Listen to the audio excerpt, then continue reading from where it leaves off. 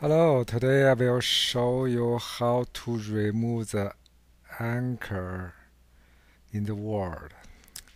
So when you have a picture inside a paragraph, if you click this picture, you will see the anchor sign and the wrapping sign.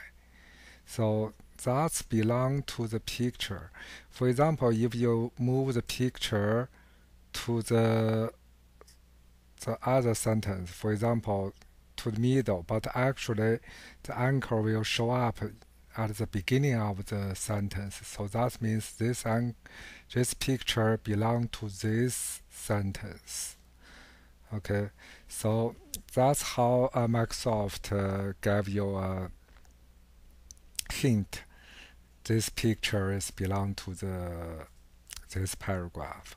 So if you want, for example, if you click somewhere else, the anchor will disappear. But if you click the picture, the anchor and the wrapping sign will show up. So if you want when you click the picture, you don't want the anchor show up here. What you can do, you can go to File and then go to Options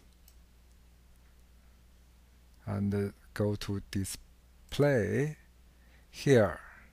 So that means the object anchor, you don't want show it, you just uncheck it and click OK. So when you click the picture, it won't show up here.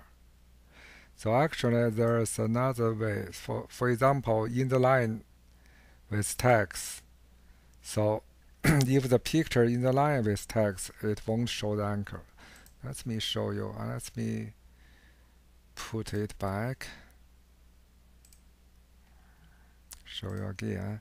So I enable this function, but when I click the picture, it won't show up the anchor because it will only give you a hint the picture belongs to which sentence.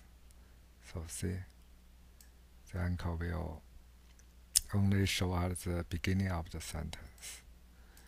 Okay, so hope you enjoy this video. Remember, if you don't want this show, you just go to File, Option, Display, and remove this one.